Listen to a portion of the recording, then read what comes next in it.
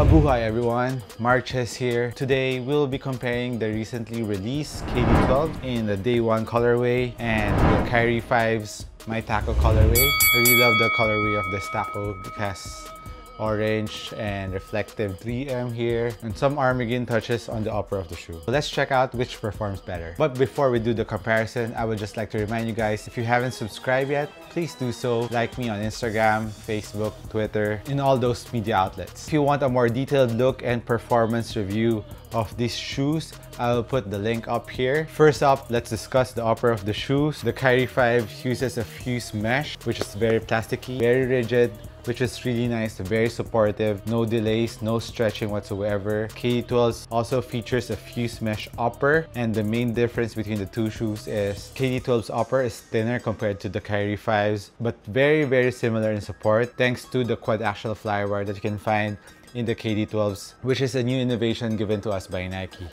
So as for upper, the support, lateral support is very good on both shoes. No slipping on the footbed. Even the KD12's, the upper doesn't stretch that much, which is very good. You can see the mesh upper of the KYRIE 5's to be very rigid, and I think it's because it's dual layered. There's a layer underneath the fused mesh. So which upper do I like better? I like the upper of the KD12's better because it's lighter, it's more minimal, and it's more breathable since it's thinner. KYRIE 5's is a little bit hot because there's not much ventilation in the whole shoe. So that's why I like the KD12's upper, because it's thinner, it's more breathable, it's lighter. In time, you can get the maximum support that you can find in the KYRIE 5's. So as for the upper, KD12's for the win. For the heel part of the shoe, both are mid-cuts and both have internal heel counter. Heel containment, lockdown on the two shoes are very good. I'll say it's equal. No heel slippage whatsoever. And as for the cushion, the Achilles pillows, KD12 has a thicker ankle Achilles pillows compared to the KYRIE 5. It's more comfy, it's more plush, but at the same time, the KYRIE 5 is not that bad too. But for personal preference, I would choose the KD12's. As for the lacing system, the KD12's has a half booty, half tongue, so it's easier to put your foot in, comparing it to the KYRIE 5's, which is one of the hardest shoe to put your foot in because of the Venus flytrap lacing system. So it can only stretch that much. For wide footers, I would recommend the KD12's better because it's easier to put your foot in. While the KYRIE 5's is harder, but the lockdown that you'll be getting on the KYRIE 5 is very awesome. Now, let's move on to the cushion of the two shoes. The KYRIE 5 features a 4-foot zoom turbo unit. It's articulated, and you need a little break in time to feel the 4-foot zoom unit in the KYRIE 5's.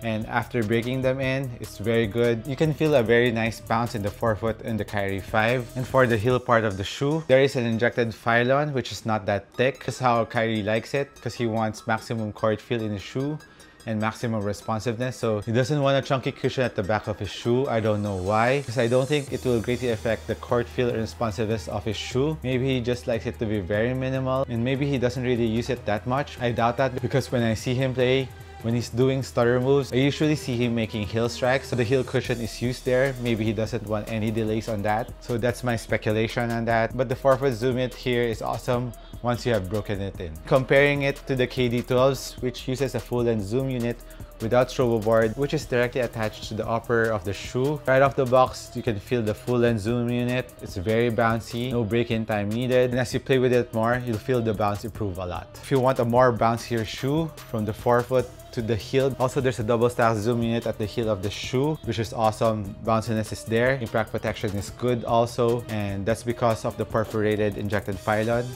which make the shoe more plush compared to the KYRIE 5. But if you want maximum bounciness, at the same time, good court feel, good responsiveness, of course KD12 for the win. But if you want maximum court feel, responsiveness, and doesn't mind the impact protection in the heel, of course, go with the KYRIE 5's. Personally, I feel that the KD12 has the right amount of court feel and responsiveness in the shoe. Now let's move on to the outsole of the shoe. Both outsoles have a curved outsole, which is really dope. The traction of the outsole goes up in the middle part of the 4-foot, which will help in a quicker first step. The KYRIE 5 has a more pronounced traction in the middle part of the shoe.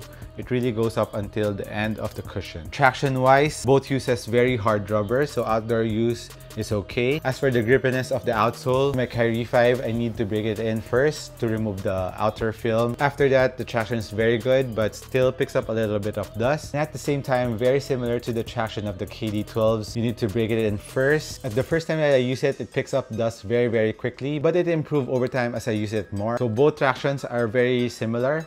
So you need to break them in first, and eventually they will improve a lot better as you play with them more. So as for traction, I'll give them a tie. Sizing wise, go true to your size. For wide footers, go half a size up. And as for the width of the shoe, the KYRIE 5 is a little bit wider on the forefoot. And as for the heel, the KYRIE 5 is a little bit wider on the heel too. So the KD12 is one of the narrowest shoes that I have right now.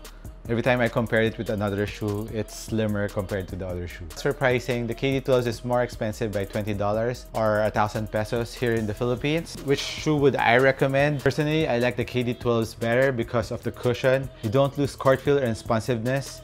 And it's very lightweight, very minimal. My only gripe in this shoe is the traction. I hope it gets better over time, but everything else, very nice. Even the quad-axial flywire for support and fit, very nice. So for 1,000 pesos more, I think for the tech that you'll be getting on the KD12s is worth it. But if you're someone who likes maximum court feel and doesn't mind less impact protection in your sneaker and wants maximum responsiveness and court feel, of course, go with the KYRIE 5 and it's cheaper by 1,000 pesos. So that's it on my comparison between the KYRIE 5 and KD12s. I hope I helped you guys out. This has been Marches once again. Thank you for watching this video. Peace.